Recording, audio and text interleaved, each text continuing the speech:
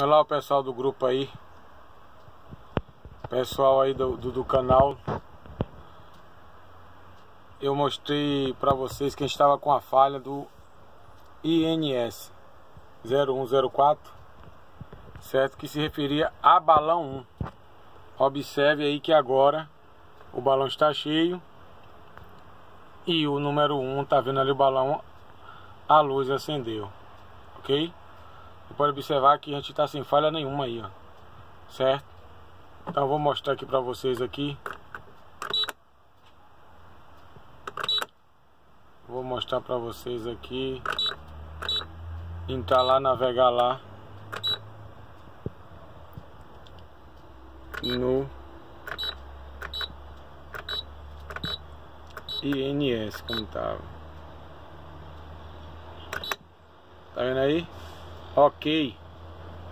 Então estamos sem o problema do INS.